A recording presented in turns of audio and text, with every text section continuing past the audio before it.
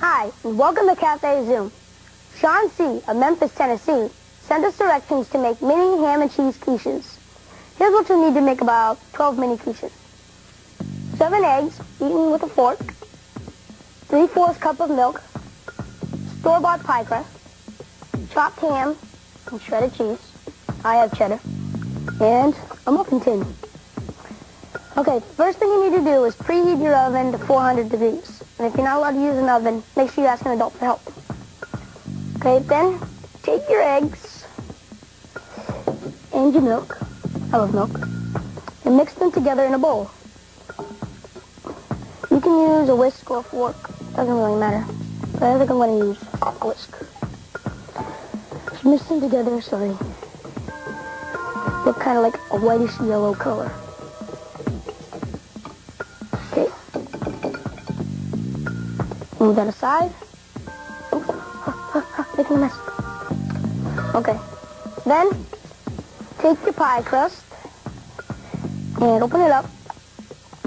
And take a juice glass and make some circles from the pie crust using the juice glass. You can twist it a little, the glass a little, so it makes good circles.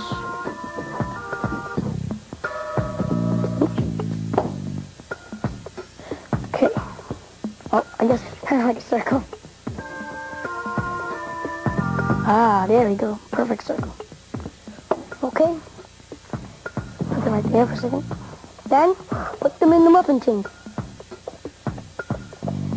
Just push it all the way down on the bottom, so no air bubbles. There. Okay. And put one here. Just push them right in. So they look like that. Okay? And you want to move this out of the way. And take some of your chopped ham and shredded cheese. And just sprinkle a little bit into the crust. A little bit there, a little bit here. You don't have to use cheese and ham. You can use anything you want, like vegetables or different types of meat, or even pizza ingredients. Okay. Then take your eggs and milk and just spoon in some on top of the cheese and ham. But you're going to want to leave about 1/2 inch from the edge of the pie crust so it doesn't kind of like bubble over the end when it's cooking. Just a little bit more on that one. Go to this one.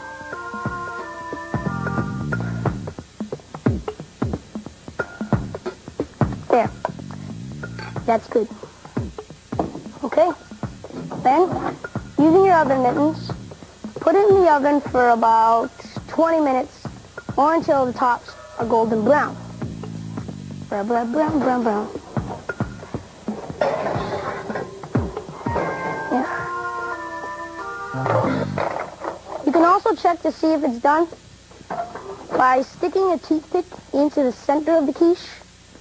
And if the toothpick comes out clean, they're ready. Okay. Here's one that's already cooked and cooled and ready to eat. So, bon appetit.